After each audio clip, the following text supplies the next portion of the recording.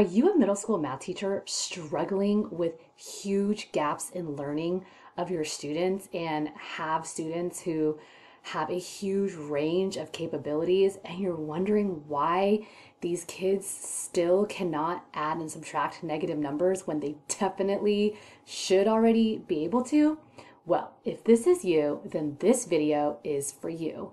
If we don't already know each other, my name is Kathy Martin and I'm the creator of the Pre-Algebra Teachers Middle School Math Membership. I help 6th, 7th, 8th grade and Algebra 1 teachers teach with ease and engage their students. And in this video and in the next video, I'm going to be sharing my best tip-top strategies on how to add negative numbers. And in the next video, if you want to check that out, we're going to be talking about how to subtract negative numbers. I'm going to show you my exact process so that you can take what I'm teaching you here and take it into your classroom so that this can be a huge benefit to your students. So let's dive right in. Okay, so how do I go about teaching adding integers? The biggest tip that I can give you, because it's really the most effective way that I have found to start with teaching my students, is to use counting chips. Now, if you are teaching face-to-face, you can go to the hardware store and purchase physical counters, or you can simply make your own like I have done here.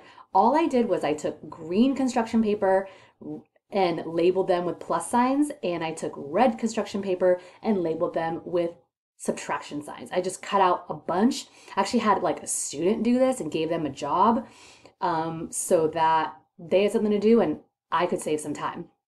So, but if you go to the hardware store, you can buy physical plastic counting chips, which is a little bit, nicer. But if you don't have the funds, which I definitely don't, I just made my own. So, if you are teaching virtually, you can also do this too, but I think most of us are teaching face-to-face. So how do we use counting chips to teach adding, subtracting integers?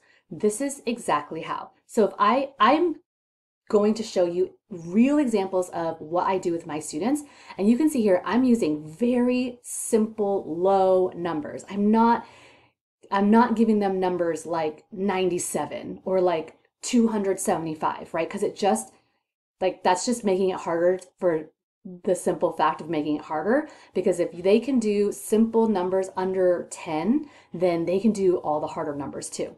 So here's how it looks. I have -4 plus 1. So I'm going to count out 4 of my negative chips. Boom. I have -4 here. And then I have 1 positive chip. Doesn't matter where you put it. I'm just going to put it right here. And you're going to see, okay, do any of these, I'm actually going to move it to the end here. Do any of these combine together to zero each other out? Meaning, is there one negative for every positive? Yes, right here. So I'm going to place the red on top of the green. Boom. I zeroed that out. So what do I have left? 3 negatives, right? Okay, so my answer is going to be -3. Now in my next example, same thing. I have 5 plus -2. So I have 5 positives. Here are my 5 positives. And then I have 2 negatives. So I'm going to take my 2 negatives here. How many of these zero out? Well, this one zeroes out, this one zeroes out. What do I have left? 3 positives. So my answer is going to be +3. Okay, next I have 3 positives, 1, 2, 3, and 1 negative. So I'm going to take out my 1 here. Same thing. These two zero out. What do I have left? 2 positives. So +2. Next, I have 2 negatives and then 1 negative.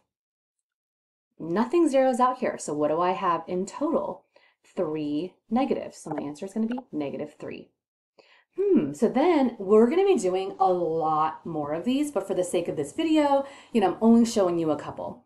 I am showing my students a lot of examples until we start to see, and until I start to get them, until I pose the question, I'm sorry, what are you beginning to notice? Are you beginning to notice anything at all? Okay, let's keep going to see if you're starting to notice a pattern. Okay, so here I have 5 negatives.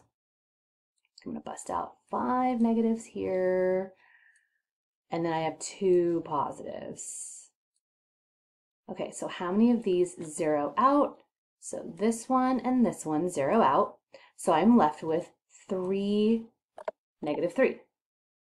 Okay, so the next one, I have 6 negatives. 1, 2, 3, 4, 5, 6, and I have 1 positive. So these zero out, and I'm left with 1, 2, 3, 4, 5. I'm starting to notice that I'm trying to notice something. It kind of seems like the bigger number here, right? Not just if we ignore the negative for a second, 6 versus 1, 6 is bigger. The answer always seems to have the sign of the bigger number, right? Let's see if that's true in this, because 6 is bigger and it's a negative, my answer is negative. So let's see if this example, if that theory is true in this example. I have 2 positives and 3 negatives. Which number is bigger if I didn't have a negative there? 3, right? So these zero out, and I'm left with -1. Yeah, that seems to kind of be true. What happens when you add integers with the same sign? Okay, let's see. I have 2 negatives and 3 negatives. My answer is going to be negative. So -5. And then here I have -1 and then -5.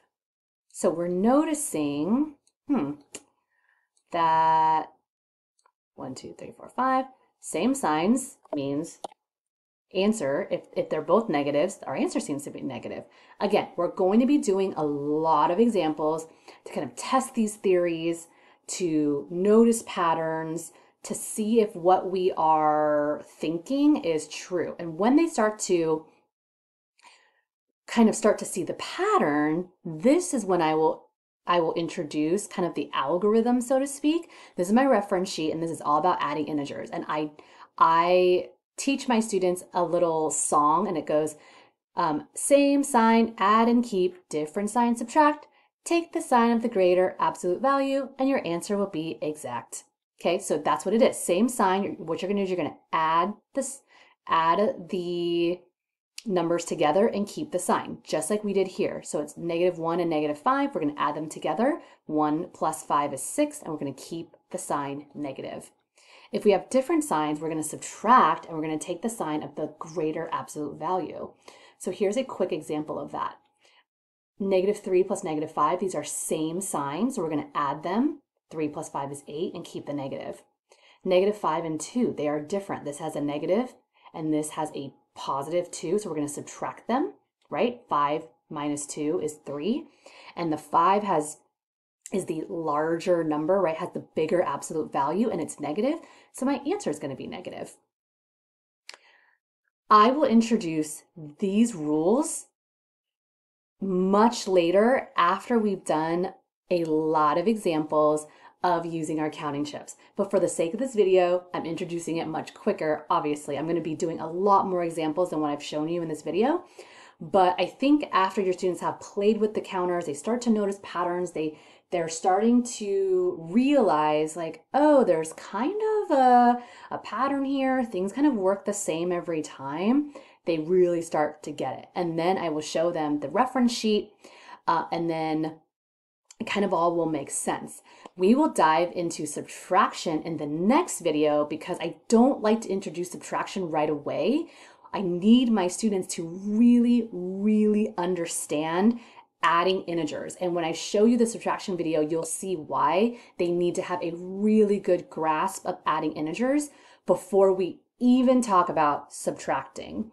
So if you found this video helpful, let me know in the comments, because then I can record more of these type of videos that you need help with in terms of, how do we help our students in our classrooms. And definitely check out the next video where we're going to be sharing all about how to teach subtracting integers inside your classroom. Until then, bye for now.